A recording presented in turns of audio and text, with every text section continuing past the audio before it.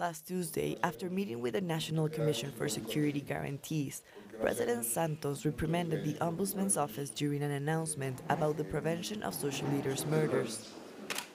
Hemos dicho que necesitamos We've received 42 alerts so far. 34 received a response by this body.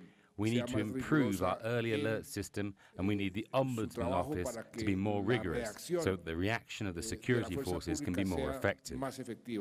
The Ombudsman's office stated that the work of his team is strict and uses the help of communities. The members of the National Commission for Security Guarantees know that the Ombudsman and his office take to the streets.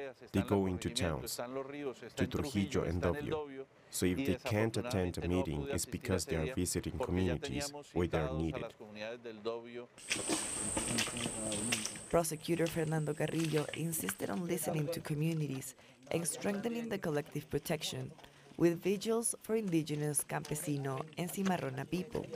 We call for an audit session next Monday in Santander of Quilichao. We call all national, departmental, and municipal agencies for a meeting with social organizations. What we like is dialogue with all of them to understand their security needs. After years of reports by social organizations, the prosecutor confirms that murders of social leaders were systematic.